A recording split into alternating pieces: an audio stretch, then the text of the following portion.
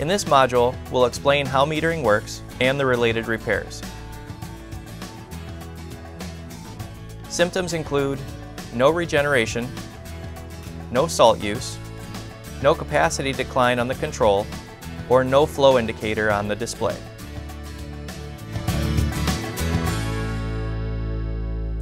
On the 5600 mechanical valve, we check to see if the cable is secure into the top of the meter. We can pull upward to make sure that it is connected properly. There is a crimp at the end of the brass that holds it to the cable. This should be secure. The whole cable should rotate, and you can check to make sure it is spinning the dial on the front of the valve. We can then move to the meter cap. There are 4 screws that hold the meter cap down. We loosen them all and remove it.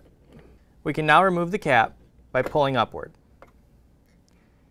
Inside this opening, there are a series of gears.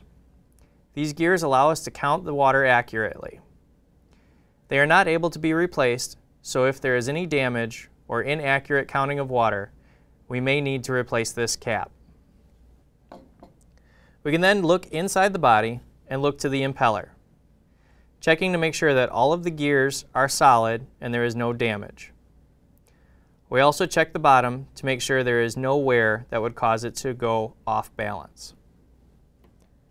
Inside the body, there is an O-ring seal. This makes sure that the cap is sealed down to the body. If we have a leak, this would be what we would look to for replacement. Check the body to make sure there is no other debris. We can then begin reassembly, replacing any components that were damaged. The O-ring should be lubricated with silicone compound. Make sure to use the approved lubricant. We place the O-ring onto the cap and reinstall it into the body.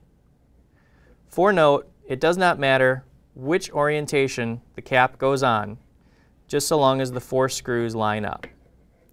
We press down, reinstall our 4 screws, and tighten them. Once the 4 screws are secure,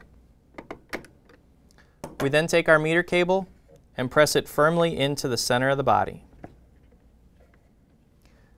Once everything is secure, we can now repressurize the unit and test our progress. Good luck, and thanks for watching.